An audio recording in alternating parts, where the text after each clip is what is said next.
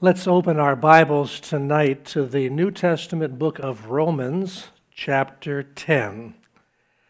Romans chapter 10, righteousness through Jesus. Romans is talking about the fact that we all need God's righteousness because all of us are sinners. He tells us very clearly in a number of places, including in chapter 3 and verse 10, there's none righteous, no, not one. And all have sinned and come short of God's glory. The penalty for sin is death or separation, but God provides a righteousness, His righteousness, through His Son, Jesus Christ. And the question might arise, how would I avail myself of this righteousness? And chapter 10 is the most precious chapter, and I think gives the clearest explanation in all the Bible of how to be saved, how to be brought into the family of God, and then once you're in the family of God, how to be preserved and have all of your needs met. We're going to see in chapter 10 that righteousness comes through Jesus by faith. That's how you receive it. And then by preaching. That's how you share it with others. We're going to see that righteousness does come by faith in verses 1 through 13. We're going to learn how to exercise that faith, what God requires. And then righteousness comes by preaching as we put feet to our faith and take the good news to others, verses 14 to 21. So Romans chapter 10, righteousness through Jesus Christ. And always, as always, let's pray. Father, we thank you for this opportunity to share the word and to hear the word. Help us to receive it and to live by it. For we ask it in Jesus' name. Amen. Romans chapter 10, we have been talking about Israel and the fact that Israel is needing salvation and for the most part has rejected salvation through God's provision. God had given Israel the promise of the Messiah, had given Israel the law of Moses, the word of God through the prophets, and yet for the most part, Israel rejected the good news, and even to this day rejects the good news. Now, when you go to Israel, you're certainly welcome as a Christian, and they love the money and they love the business, but don't really spend a lot of time trying to convert anybody. You won't get the negative reception you do in Islamic countries, but you don't get much of a positive reception either. And if you work over in Israel, it's not advisable to talk much about Jesus there. They just do not really want to hear it. But we still have the responsibility to pray for Israel. We have the responsibility to share our faith with individual Jews and Gentiles. And in my own family, we had my stepdad, who was an Orthodox Jew by training and through birth to become a believer and eventually a pastor in this church. So there are Jews who do come to the Lord, and we're grateful for that. We're going to see in the book of Ephesians, however, that God doesn't see any difference now between Jew and Gentile. The Jews had the opportunity to receive the gospel when they stoned Stephen as that martyr that was so precious in God's sight. Then God turned from Israel and said, now I'm dealing with the individual Jews and Gentiles in what I call the church. One day, God will again deal with Israel, the nation of Israel, in the tribulation, after the church is taken out of the way in the rapture, put her through the fire of affliction, the wrath of Jesus, the wrath of Satan, the wrath of the Antichrist. And for those who survive all of that and turn to Christ, they'll be allowed into His kingdom. He will come back with His saints and reign in Israel, in Jerusalem, there in the temple. Meanwhile, though, Paul is concerned because he wishes, and we saw this last week, he would trade places with them. Chapter 9, he says, I have great sorrow and continual grief in my heart, for I could wish that I myself were accursed from Christ for my brethren, my countrymen, according to the flesh. His heart breaks for his Jewish brethren who do not know the Lord. And I've known the Lord now for close to 40 years, and hardly a day goes by, but my heart breaks for my stepsisters. They're my legal stepsisters who are Jewish and do not receive the Lord. And I would do anything I could to bring them to Christ. But we have to continue to pray. I know how Paul feels. And you have loved ones. Maybe they're not Jewish, but you have loved ones who are not receiving Christ. And you know how he feels. And you do anything you could to see them come to the Lord. Well, that brings him to the topic of how do you come to the Lord? And he makes it very clear in tonight's message. Chapter 10 of Romans begins in verse 1 as he talks about righteousness coming by faith. And it's a righteousness which is not of one's own making or one's own choosing. It is the righteousness that God provides through Jesus Christ. Brethren, my heart's desire and prayer to God for Israel is that they may be saved. Couldn't be any clearer than that.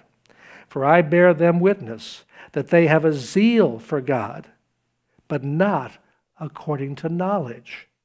For they, being ignorant of God's righteousness and seeking to establish their own righteousness, have not submitted to the righteousness of God. For Christ is the end of the law for righteousness to everyone who believes. There it is in a nutshell. That's the problem with Israel. That's the problem with all unbelievers. Most people in this world are seeking a righteousness. Some don't believe in a hereafter. Some believe there is a hereafter. But most people are either of desire or because of penalties and discipline trying to do right. But the question is, what is the righteousness that God requires?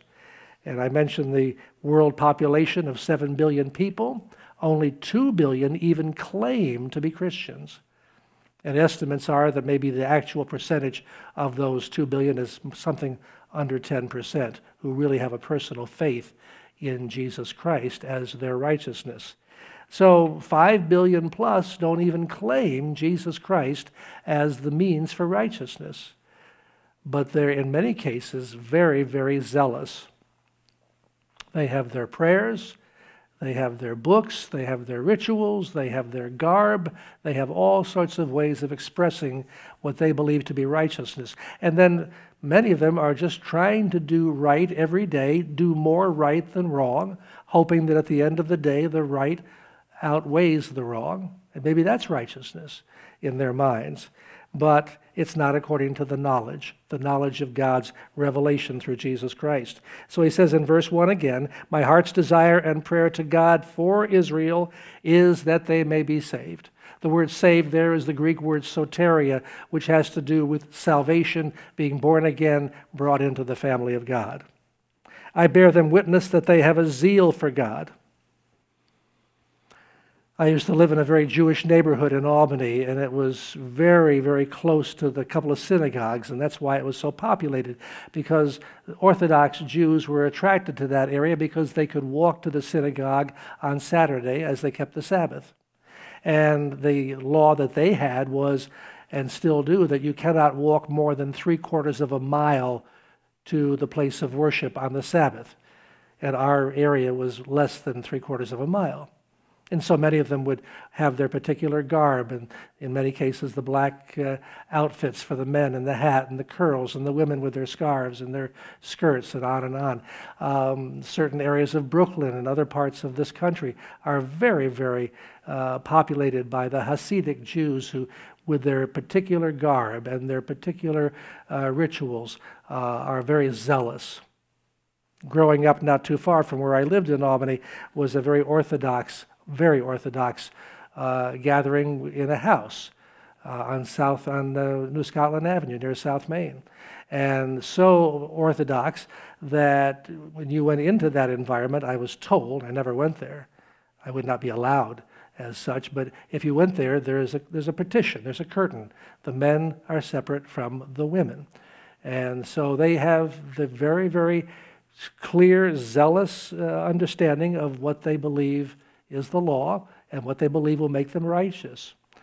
When Mother and Dad went into assisted living, they ended up in a Jewish kosher place, and the kitchen was kosher.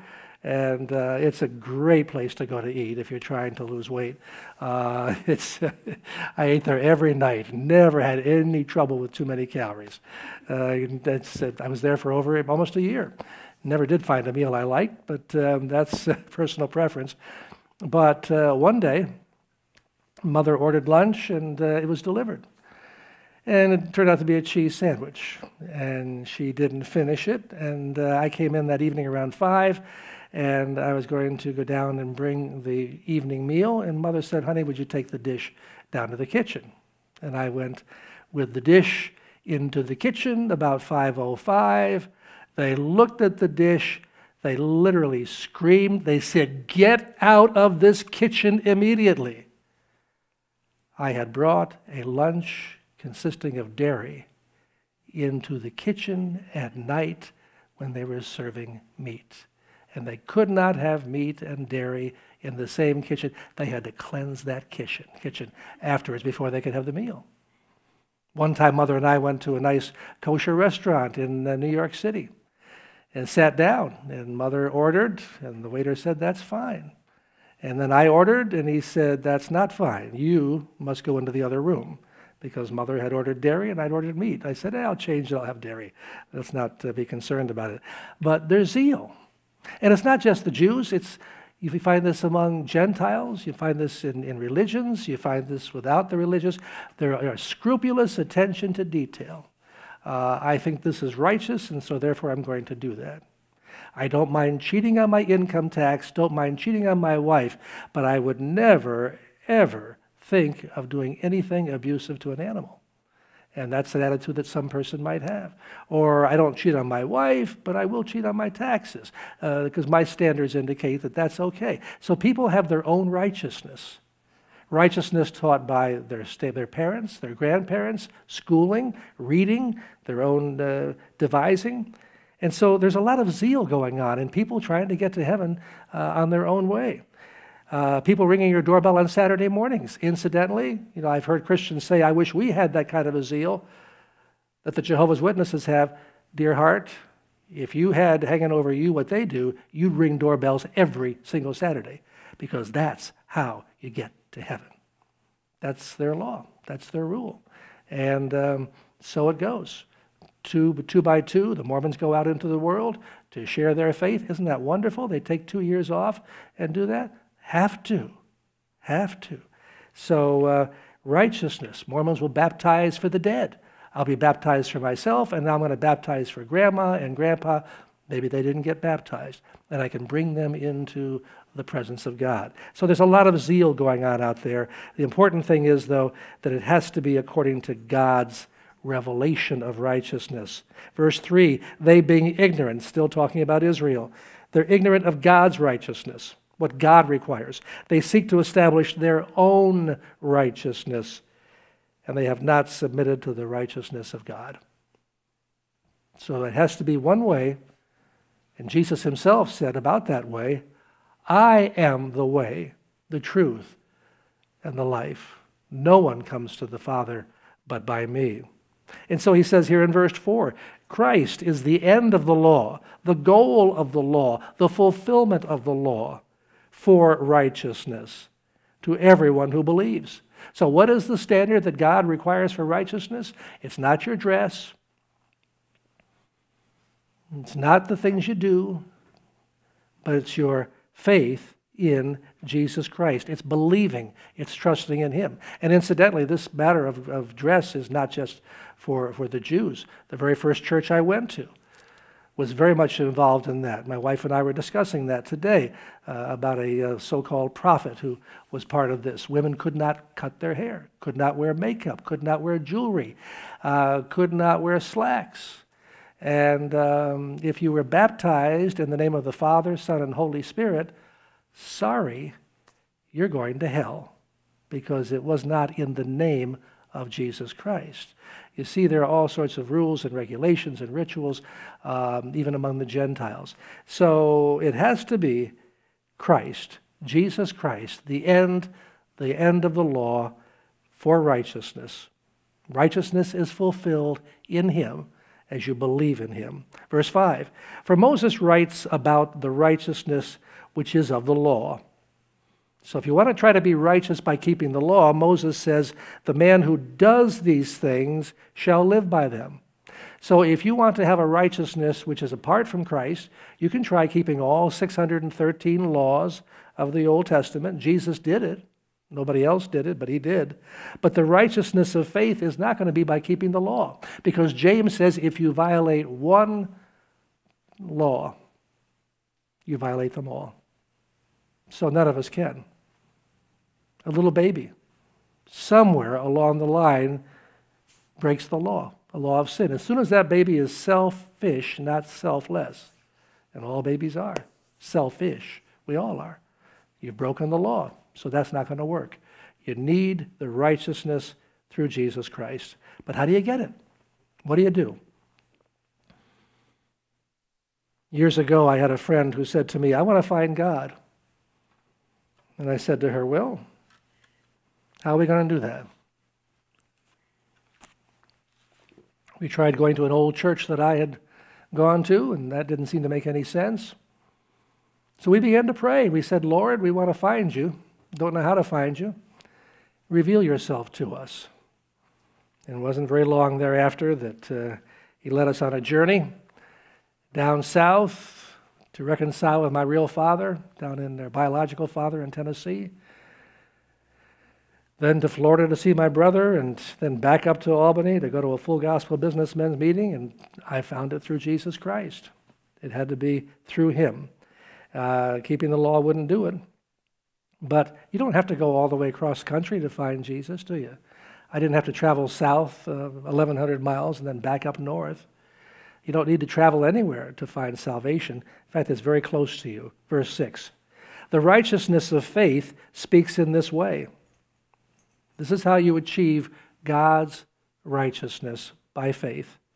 Do not say in your heart, who will ascend into heaven, that is to bring Christ down from above, or who will descend into the abyss, that is to bring Christ up from the dead. So if you're looking for Jesus Christ, you don't need to travel down to Florida. Don't need to go to heaven. Can't get to heaven anyway and come back and tell about it. And then you can't go down into the abyss, the abode of the dead, and come back and start working with that righteousness. So how are you going to find Jesus? Verse 8. What does it say? What does the Word say? The Word says, and here he's quoting from Deuteronomy, the Word is near you. This is the word of faith, how to receive Jesus Christ and salvation. The Word is near you. How close is it? In your mouth and in your heart. That is the word of faith which we preach. Can't get any closer than that. Faith is in your word and it's in your heart. If you confess with your mouth the Lord Jesus and believe in your heart that God has raised him from the dead, you will be saved. If you confess, what does it mean to confess? To agree with, to say the same thing that God says. If you confess with your mouth the Lord Jesus, who do you confess to? Oh, there's been a lot of teaching that you've got to stand up in front of a large crowd and say, guess what, guys, I am a born-again believer, but I'm too afraid to do that. Is that what he's saying here? No. Confess means to say the same thing as God says. Who do you confess to? You confess to God. I agree with you, God. Now, we should confess to others. That's fine, but that's not a condition of salvation. If you confess with your mouth the Lord Jesus, you agree with God and say so to him in whatever way you say it, and you believe in your heart that God has raised him from the dead, you know beyond a shadow of a doubt that Jesus was raised from the dead, thereby accomplishing your righteousness and your salvation. You'll be saved. For with the heart one believes to righteousness. It's got to be in your heart, not just the mouth confession. For years, when I was a little boy, I'd sit down at the age of 10 and 12 and 14, and I would watch Billy Graham on television, sit on the floor, and he would have that altar call. And I would listen to him. I'd repeat what he had to say. I would cry. And I would say those words with my mouth. I would confess with my mouth Jesus as my Savior. But I wasn't saved because I didn't believe it in my heart.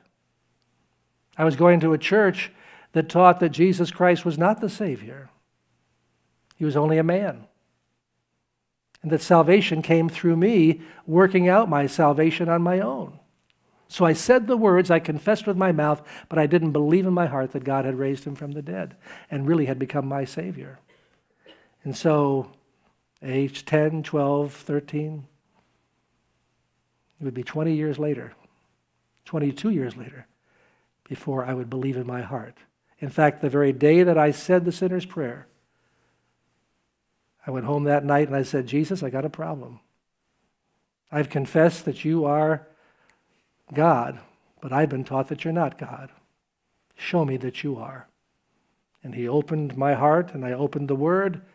And in John 1:1, I read, in the beginning was the Word, and the Word was with God, and the Word was God. And I instantly believed it. That's when I was saved. And so you have to have both. You've got to have the mouth to confess to the Lord. You've got to have the heart to believe that God's raised him from the dead. So verse 10, with the heart one believes to righteousness, and with the mouth confession is made to salvation. Soteria. For the Scripture says, whoever believes on him will not be put to shame. Looking to Isaiah. When you believe in Christ, you're not going to be put to shame. Not going to be embarrassed. For there's no distinction between Jew and Greek, for the same Lord over all is rich to all who call upon him. God sees us the same, Jew and Gentile. Anybody can come to him. And God will be rich towards those who call upon him for his salvation. And then he opens it right up, verse 13. Whoever calls on the name of the Lord shall be saved. I love that scripture.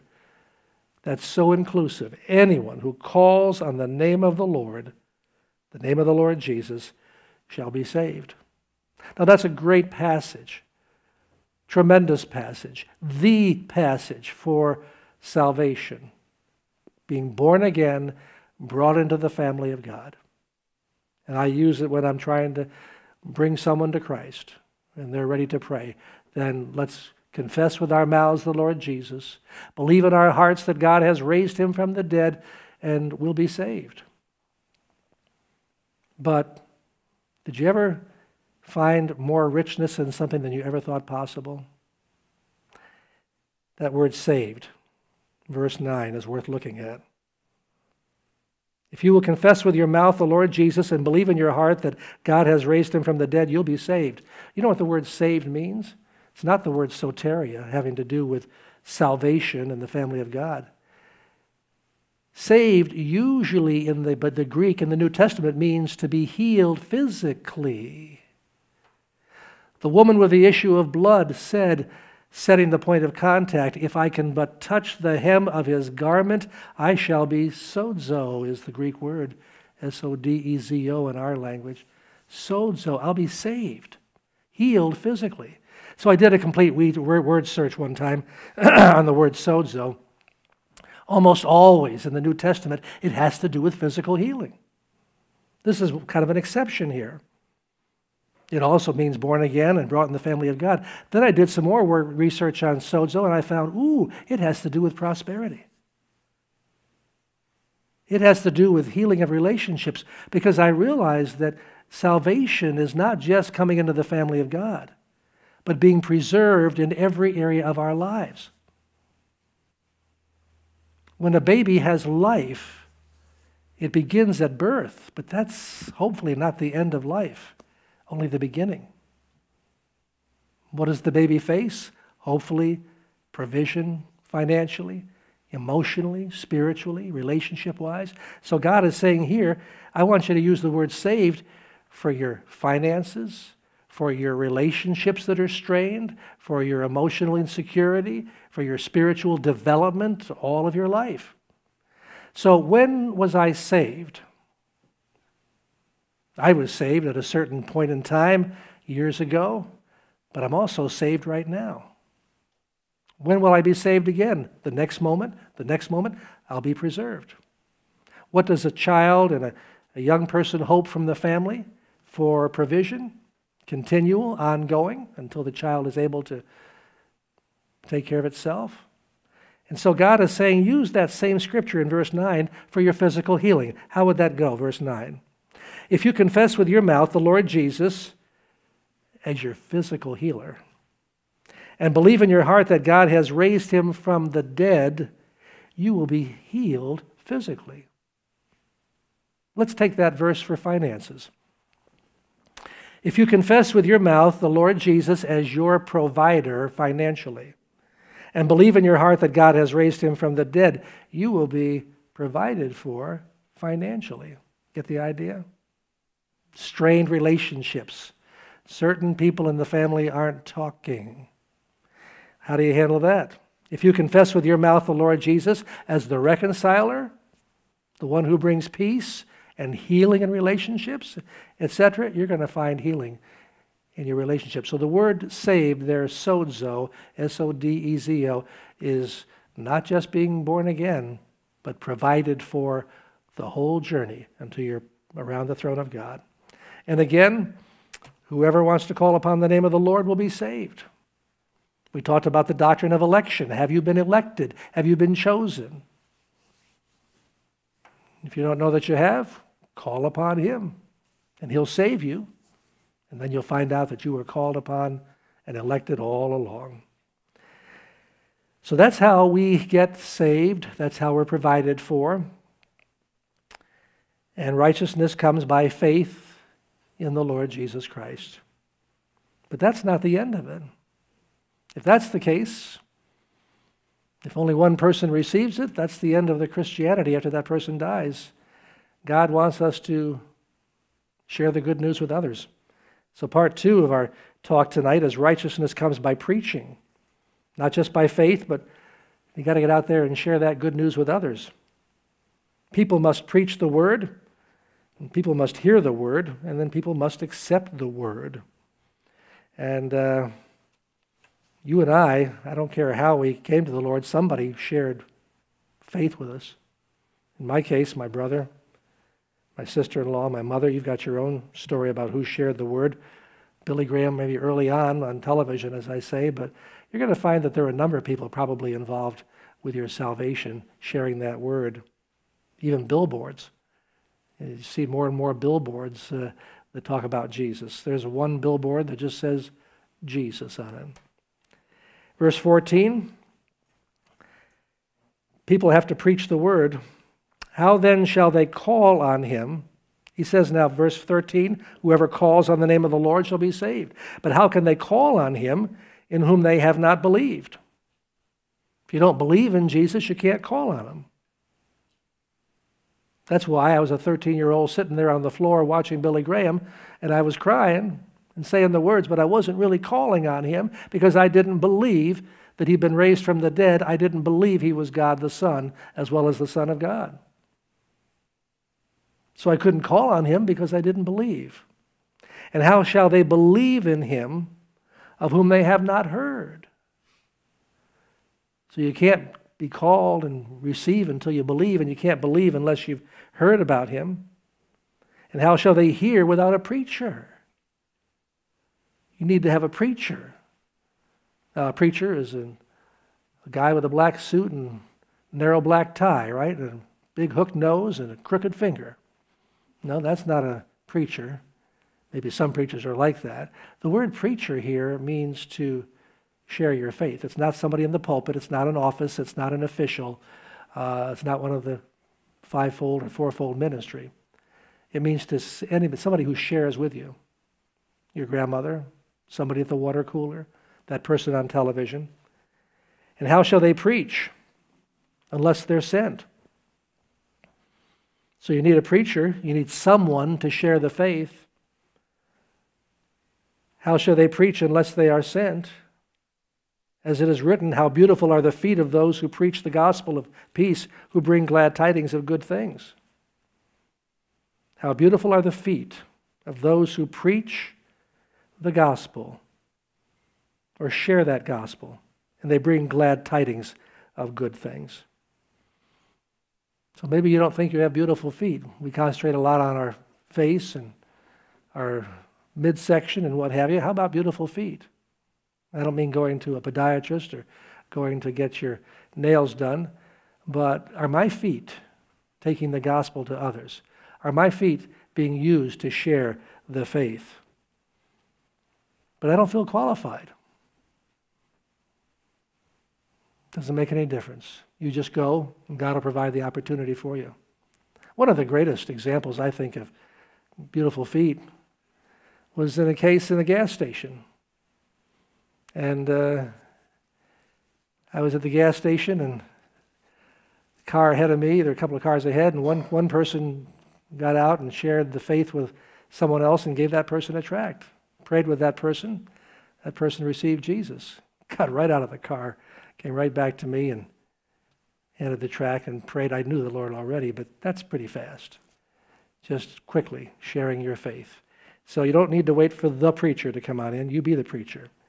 You have the beautiful feet, and you bring the good tidings of Jesus Christ. And that's how the early church really developed. They just went out and scattered, and that same word is just to share their faith. It really means to gossip. The idea is to gossip. Hey, have you heard about how great Jesus is? We ought to cut the gossip out about the negativity about this and that, politicians and the economy and the world. Let's gossip about Jesus. Have you heard how great he is? Can I tell you a testimony about Jesus? Verse 16, so we need beautiful feet. But you know, when you take the good news to others, they don't always want to hear it, do they? But they have not all obeyed the gospel. For Isaiah says, Lord, who has believed our report? So not everybody's going to believe your report. I've been shut down in my family. How about you? I don't want to hear any more about this Jesus or your church. I don't want to hear any more about it at all. I've been shut down. Well, verse 17 is one of the most famous verses about how to have faith. So then faith comes by hearing, and hearing by the word of God. So we share the word, but Isaiah says not everybody's going to receive it. What do? You keep on sharing it. You keep on sharing it. Ever try to plant grass seed? Ever try to get grass to grow? Kind of a frustrating experience at times. What do? I've had patches that wouldn't receive seed. I'd dig it up, I'd put more dirt in there, and still wasn't bringing forth seed. I'd get starter. I'd rough up that ground, I'd put starter in there, put seed in there, and it still didn't work. So I said, oh, rats. Went up to see my friend Mike at Osborne Mill. For $4 or $5, you fork it over and say, give me some sod. I'm tired of this. Lay the sod down, water it in 6 days. It knits and you're just fine. Sometimes it just doesn't go. You do the best you can. And you just keep sharing the word. But I say, verse 18, have they not heard? Yeah, most people have heard about the Lord in some way. Not all, but most. Certainly Israel had heard. He's talking about Israel primarily here. Israel was hearing from one prophet after another. Moses, Samuel, David, so many, many prophets. And just turning away and turning away. But he says here, quoting from the psalmist, their sound has gone out to all the earth, and their words to the ends of the world. So we keep sharing the gospel. But I say, did Israel not know? Wasn't Israel aware of God's salvation and righteousness through Jesus? Moses is the one who said in verse 19, I will provoke you to jealousy by those who are not a nation. I will move you to anger by a foolish nation. So Israel, I'm going to make you jealous. I brought the gospel to you and you didn't want it. I'm going to take it then to those who are not a nation, not chosen by me, meaning the Gentiles. And I'm going to move you to anger by jealousy by having those who are, in your mind, foolish receive the good news. And you watch when the Gentiles start to come to me and see how angry you're going to be. Verse 20, but Isaiah is very bold. And Isaiah is writing 750 years before Christ, 2,700 years ago for us. I was found by those who did not seek me. I was made manifest to those who did not ask for me. So God really revealed himself to Israel. Israel said for the most part, no thank you, and still does. But he said, I will go to others out there on the highways and the byways and find somebody who will. And I was found by those who did not seek me. The Gentiles weren't seeking me, but I revealed myself and they accepted me in many cases. I was made manifest or declared to those who did not ask for me. Again, talking about the Gentiles. But to Israel, he says, all day long I have stretched out my hands to a disobedient and contrary people. I have reached out to you, and you just are not receiving me. And again, that's the testimony today, even in Israel and even among most of the Jews that I've known. And I was raised, as I say, by an Orthodox Jew, believed by many to be Jewish, even though I wasn't, and lived very much in a Jewish world. And for the most part, they did not and do not receive Jesus Christ as their Messiah. Some of the rabbis got upset with Dad because he was one of the city court judges in Albany. And historically in Albany, you had 3 judges. Kind of starts off like a bad joke. There were 3 judges in Albany. One was Catholic, one was Protestant, one was Jewish. It was true. And Dad was chosen as the Jewish judge, but he became a born-again Christian.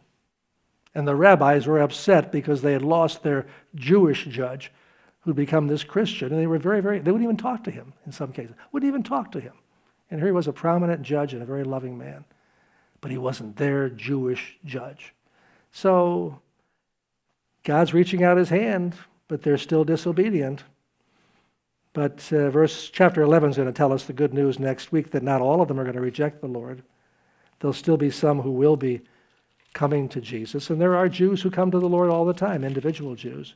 And Israel itself will be taken into the tribulation, will be persecuted by the Antichrist, and there will be those who will be purified, will turn to the Messiah in the tribulation and be allowed to enter in to the millennium. And the Lord is going to then rule through Israel, and Israel is going to become the jewel in the Lord's crown, and Israel is going to be governed by the Lord Jesus, but with the apostles very much helping him to rule that particular country. And she'll become an evangelist really to the world at that time to come to the Lord Jesus Christ. So for today, we have this wonderful news of righteousness, but it is not going to be achieved by our own works, our own rites, R-I-T-E-S, our rituals, not by any group that we belong to or any good deeds that we do, because the righteousness of man, Isaiah said, is like filthy rags before God, and he will not allow it. Consequently, we have to come God's way, bend the knee, and acknowledge I'm a sinner, and the only way I can receive righteousness is by trusting in Jesus Christ, that he bore my sins on the cross, and he was raised again for my justification. And Paul tells that to the Roman church in chapter 4. He was offered up because of our iniquities, our sins, our trespasses, and he was raised up to declare that we are righteous by trusting in him. So I think the only way to end this message is to give you the opportunity, especially those watching by television, by YouTube, different parts of the world, radio, whatever method you're using here, let's be sure of our salvation. You have nothing to lose but your sins and everything to gain. Not only eternal life and a place in heaven with the Lord, but provision right now. Protection financially and in relationships and spiritually and every other way. So how do we do it? if we confess with our mouths the Lord Jesus and believe in our hearts that God has raised him from the dead, we shall be saved. So let's do it. Let's bow our hearts. Father, we thank you for this message and the clarity that is given by the Apostle Paul, the simplicity of it. We don't need to travel to Florida to find you, don't have to research books to find you, don't have to fast and put on sackcloth and ashes.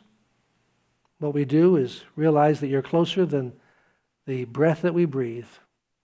You're in our mouth, you're in our heart. Lord Jesus, with our mouth, we confess that you are Lord, and we confess you as our Lord personally. We also, Lord, believe in our hearts that God has raised you from the dead, thereby affirming the righteousness that is available to us. God accepted your sacrifice in our place, cleansed us from sin because of your paying the price for sin. So we believe in our hearts that you've been raised from the dead. So, Lord, we're going to ask you to save us now.